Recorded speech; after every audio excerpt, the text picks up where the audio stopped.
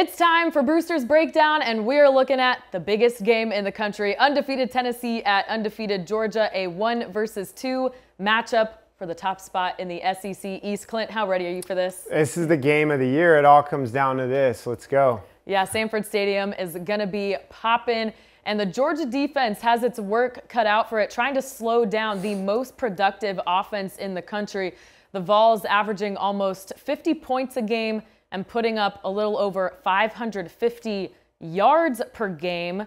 And we're taking a look at some of Tennessee's best plays this season to help you understand why Josh Heupel and this offense are so successful. Clint, starting with LSU. Yeah, I'll show you how they engineer some of these deep shots. So Tennessee's an 11 personnel right here. LSU has a free safety over here. There's also a wide split receiver down here. So this free safety has a lot of ground to cover. The tight end goes over to the weak side, and they have a three-man route concept to the boundary there. And Jalin Hyatt has a free release off the line of scrimmage. He's able to get past the safety right here. He's lined up one-on-one with the safety. And Hendon just delivers a great ball over the top. He's the best deep ball passer in the country. He just throws a pillow. It's like dropping out of the sky right into his hands. It was a great throw. You mentioned those wide splits. That's a staple of this Heupel offense. The TV broadcast can't even get some of these wide receivers on camera because they're split out so wide. But how does that affect the defense when you're stretching them horizontally? Yeah, there's a lot of field to cover, and Tennessee loves running the in-breaking routes at the top here to the boundary on the weak side again.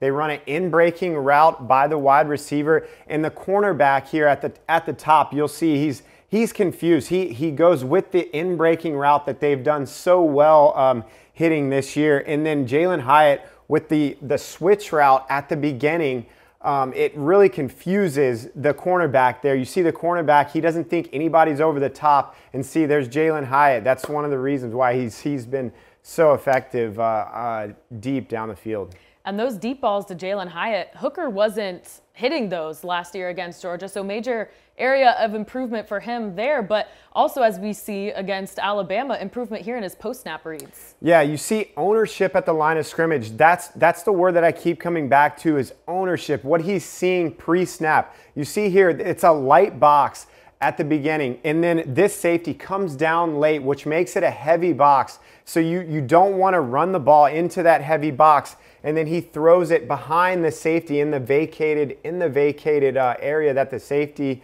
was in. And that's what Hendon Hooker has been doing so well, is just seeing everything post-snap, seeing a secondary rotation, post-snap blitzes, all of that he's seeing simultaneously at the line of scrimmage, and he's just running the offense like a well-oiled machine.